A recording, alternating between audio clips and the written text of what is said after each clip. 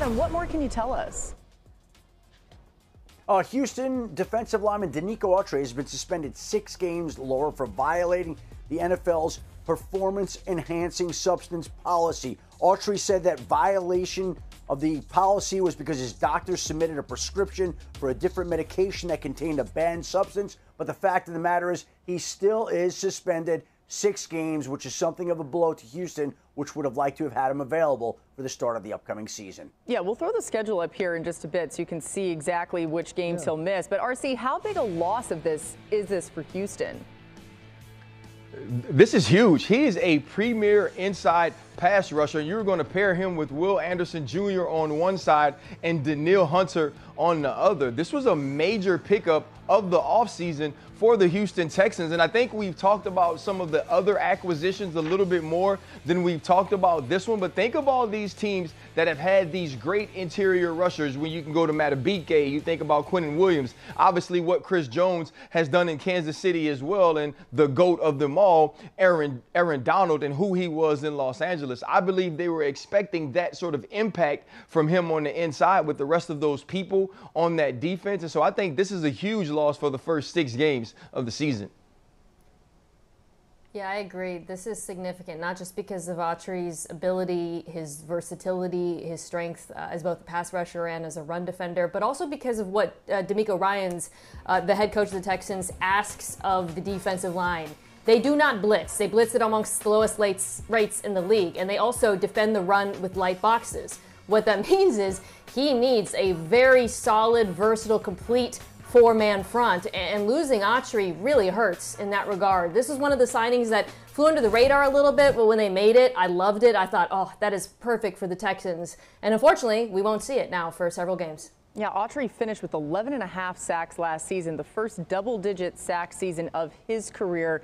At least he'll be motivated when he comes back. Time out for some top stories with Adam. Let's start in Detroit. What more can you tell us is happening there, Adam? Well, Laura, the Detroit Lions got a 3-year extension done with Taylor Decker, 3 years, $60 million. And obviously they will continue to have his services for a long time. He was entering the last year of his contract. He's now signed through the year 2027. So they keep one of their most popular and talented players there in Detroit. A big move for the Lions. And then the Cowboys pass rusher Sam Williams went down during practice yesterday. Turned out to be a torn ACL. Devastating. Never want to lose a player at all. Certainly don't want to lose a player during training camp. And now they've lost a pass rusher that this team was counting on to complement Micah Parsons. A big blow to the Dallas Cowboys defense. And then the Samson Ekubon suffered a torn Achilles for the Colts. He was their leading sacker last year, 9.5 sacks, which is a blow to the Colts defense. So again, the Cowboys lose a pass rusher. The Colts lose a pass rusher. This is not the way that you want to start a summer, but this is exactly what's happened here in Indianapolis and with the Dallas Cowboys. And the New England Patriots have lost their standout defensive tackle, Christian Barmore, indefinitely after the team diagnosed him and treated him for blood clots over the weekend. They're not even thinking about when he might be well again and be able to play. They want to make sure he gets the proper medical attention. The Patriots staff was smart enough to recognize that there was an issue this weekend. They got him to the hospital. They got him diagnosed. They got him treated. And we'll see when Christian Barmore can make it back to the football field, but that's a distant concern right now. They're more focused on treating him the right way. Good thing they found that out this weekend. Could have been a lot worse. Yeah, well said, and sending our thoughts to Christian and his family. And now for some top stories. A lot's going on. Adam Schefter, let's start in San Francisco. What more can you tell us? Laura, the 49ers continue to await the return of Brandon Ayuk to practice. He has not been in practice. He's been holding his knapsack. He's been staging a hold-in as he wants a new contract and asked for a trade before training camp. The two sides continue talking to see if there's a solution, but in an exploding wide receiver market, it's difficult to do a deal. Meanwhile, Trent Williams, their all-pro left tackle, also not in camp. He also wants a raise more in line with some of the highest paid offensive tackles in the league, which we certainly know that Trent Williams is. He's also 36 years old. That's what the Niners have to juggle. How do you pay an aging veteran when he is as valuable and as great as Trent Williams is. And in Tampa, they have a financial issue of their own. Tristan Wirfs, their 3-time Pro Bowl left tackle, did not practice today for the first time during camp. Practiced last week, but today skipped it for his own mini hold-in as he continues to await a contract that, if it gets done, likely would make him the highest paid offensive tackle in football. He wants a new deal, and until he gets a new deal, he's not practicing out there right now, so we'll see how that situation plays out as well, Laura. Everybody wants to get paid. Let's go to Bengals camp, where there's other news around players not practicing. The Bengals have made it clear they don't feel a deal with star wideout Jamar Chase is imminent, and he is not practicing. Here's Bengals head coach Zach Taylor on if he expects to see Chase on the field for the first practice in pads tomorrow. That's a great question.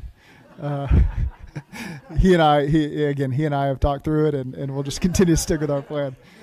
He and I have been on the same page with everything he's done. I've been pleased with his interaction with his teammates and helping some of these young guys. Very aware, very engaged. Same as always been. Good, positive. Zach Taylor was a little tickled there because the reporter almost got him to say something else. We now welcome in Dan Graziano. He was at practice today with the Bengals. Graz, what can you tell us about how Cincinnati is trying to manage the Jamar Chase contract situation and whether he's holding in or any of that?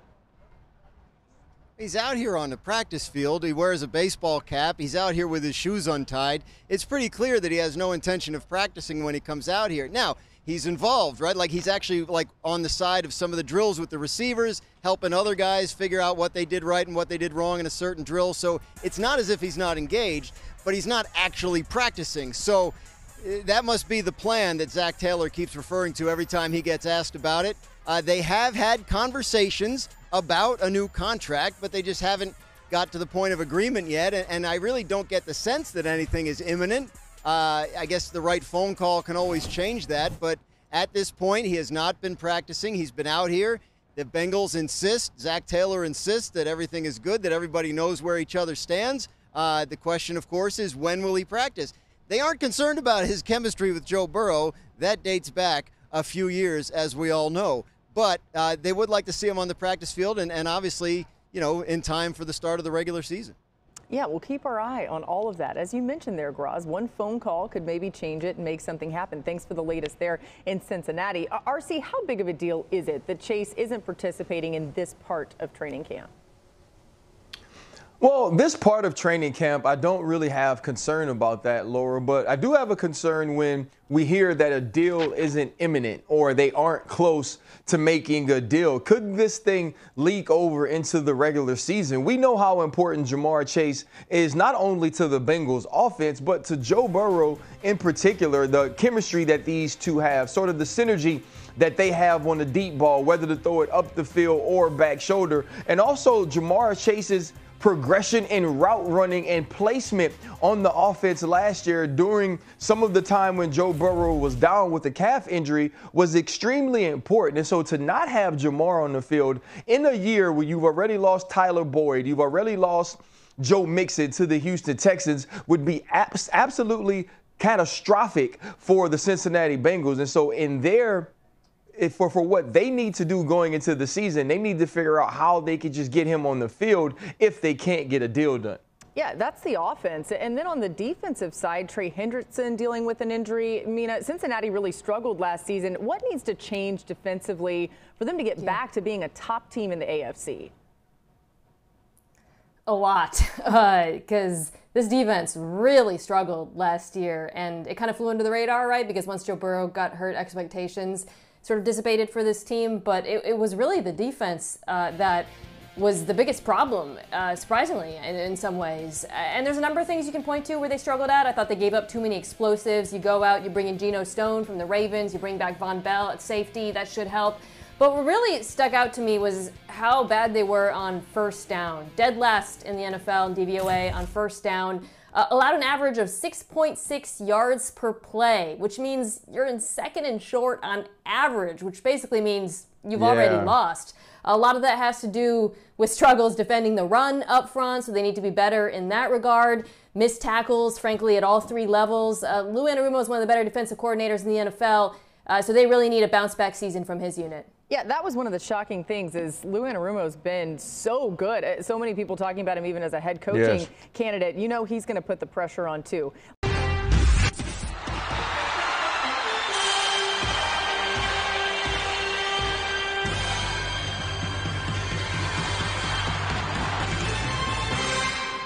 As a dedicated fan of the Philadelphia Eagles, analyzing the potential impact of Tyler Steen's absence on the team offers a fascinating glimpse into the depth and versatility of our roster. Steen's injury undoubtedly disrupts the continuity along the offensive line, but it also provides a golden opportunity for other players to step up and make a significant statement during training camp. Max Scharping, the underdog with experience. Max Scharping, often viewed as a long shot for a starting position, now has a chance to showcase his skills.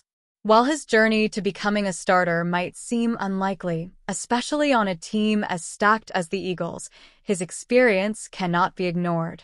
Scharping has logged over 2,000 offensive snaps in his career, which brings a wealth of knowledge and adaptability to the table. Though his recent playing time has been limited, the current injuries along the offensive line could allow him to prove his worth. If Scharping can capitalize on this opportunity, his presence could add valuable depth to our line, something that's always crucial in a grueling NFL season. Matt Hennessy, the versatile asset. Matt Hennessy's versatility is a significant asset, especially in a scenario where injuries are reshuffling the lineup. His ability to play multiple positions along the line makes him a valuable chess piece for the coaching staff. Hennessy has often found himself on the bubble in 53-man roster projections, but with Steen sidelined, he now has the chance to solidify his spot. His adaptability and experience could prove crucial, particularly if he steps up during preseason games. For a team that values flexibility and depth, Hennessy's performance during this period could cement his role as a key contributor.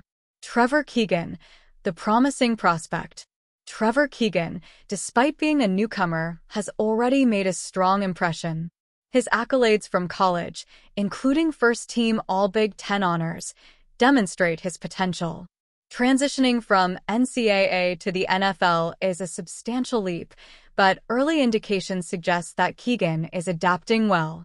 With Steen's injury opening up more opportunities, Keegan will likely see increased snaps, especially during the preseason. This period will be crucial for him to prove that he can handle the physical and mental demands of professional football.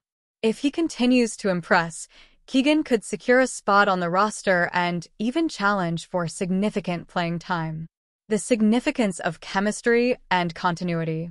One of the key aspects to consider is the importance of chemistry along the offensive line. Jeff Stoutland, our renowned offensive line coach, emphasizes building cohesion among his starters. Steen was getting significant snaps at right guard with the first team, which was crucial for developing this chemistry. His absence could disrupt this process, but it also allows other players to develop their rapport with the starting lineup.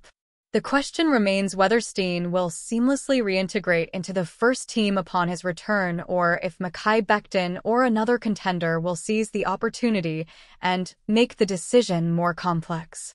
The intriguing addition of Nick Gates. The recent addition of Nick Gates adds another layer of intrigue. Gates, with his experience playing for two NFC East rivals, brings a wealth of knowledge and resilience. Despite the saying, last in, first out, Gates' extensive experience and ability to provide depth make him an intriguing addition. His presence could indicate concerns about Steen's ankle injury, suggesting it might be more serious than initially thought. If Gates can quickly adapt and prove his worth, he might defy the odds and secure a spot on the 53-man roster. Final thoughts. Tyler Steen's absence is undoubtedly a setback, but it also provides a valuable opportunity for other players to step up and showcase their talents. Max Scharping, Matt Hennessy, Trevor Keegan, and Nick Gates all have unique strengths that could bolster our offensive line. As fans, we eagerly anticipate how these players will rise to the occasion, knowing that the depth and resilience of our roster could turn this challenge into a defining moment for the team. The competition and adaptability displayed during this period will not only shape the final roster, but also set the tone for a resilient and cohesive offensive line as we head into the new season. Fly, Eagles, fly. Daiane dos Santos reage a vídeo com Rebeca Andrade, ainda criança, muito fofinha. Ginasta, hoje com 25 anos, fez parte do time que conquistou a inédita medalha de bronze por equipes para o Brasil nas Olimpíadas de Paris.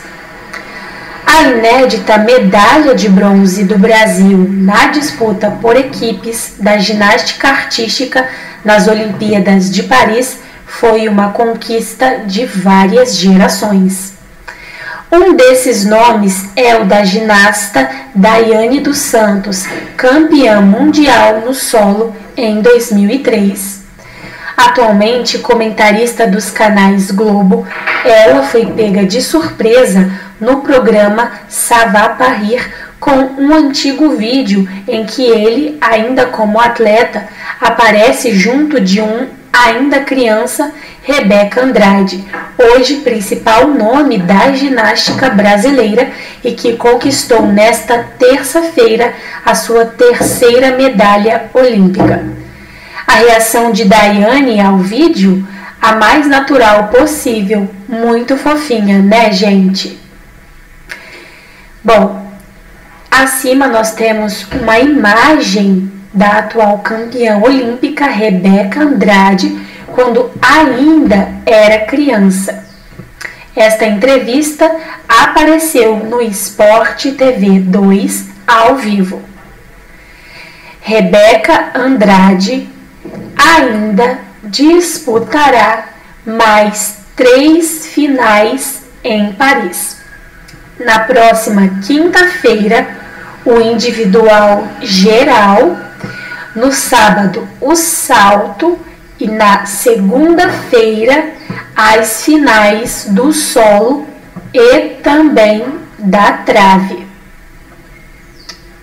Bom, é isso, galera. Acima nós temos um vídeo, né, de Daiane dos Santos reagindo ao vídeo em questão antigo com Rebeca Andrade. Mais notícias, continuem por dentro do nosso canal ou acessem o site oficial do GE para mais informações. Eu vou ficando por aqui. Se inscreva no nosso canal para continuar por dentro, completamente ligado no mundo dos esportes. Deixe o seu like para nos ajudar e ative o sininho de notificação para ficar por dentro das atualizações.